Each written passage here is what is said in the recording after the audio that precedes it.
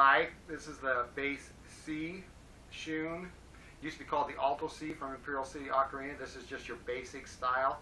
It's only a 10-holer. It's one of the older styles. And I strongly suggest if you get one, get an 11-hole. It will make it much easier to play. Of course, the low B, the E flat, the C sharp, or D flat, whatever, it'll be much easier to play. Some people have said these are hard to play. Now I'm using a very poor camera. I only paid $40 for this camera, and the audio was very disappointing. But, so I'm not going to play all the songs I was prepared to play. I'm just going to play a scale to show you you can play one of these. It took me about 2 weeks playing every day to get to where I could play the full range on this. Okay?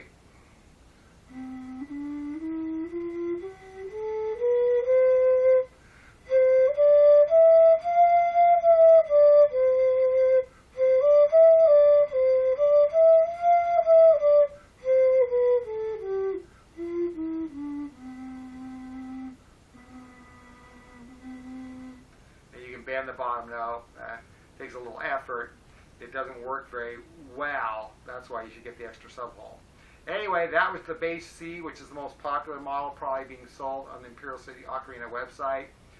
Very easy to play. Out of my 4 Shuns I have from Imperial City Ocarina, that's the easiest one to play, in my opinion.